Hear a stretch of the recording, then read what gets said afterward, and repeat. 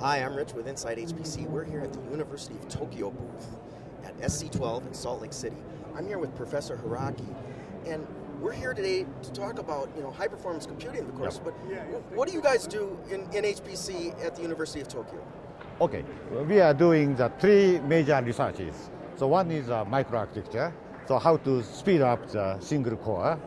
Another is internet networking project, how to increase the speed of the connection between the computer. This is very important for HPC. And the last one is computer zoo project. This week we had a big announcement from Intel, the Xeon Phi, the coprocessor. Yeah. And I wanted to get your take on that. What do you think of the Xeon Phi? Okay, I'm very excited about the Xeon Phi because I think this is the way to go. Because look at this old trend graph.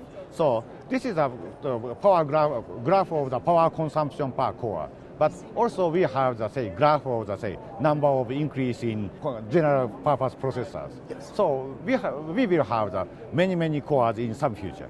So the Xeon Phi is the first good attempt to realize these kind of future trends. So I'm very excited, and I want to know that how the Xeon Phi solve the problem of today. And you guys, you guys were kind of ahead with you've been using accelerators for a while, haven't you? Yeah. So accelerator is now many people, and we also develop our own accelerator called the GraphDR.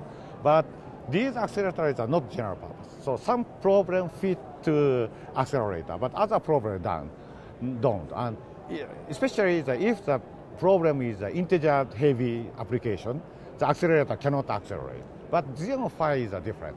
There is everything is a general purpose core. So they have the potential to increase the performance by using the Xeon Phi.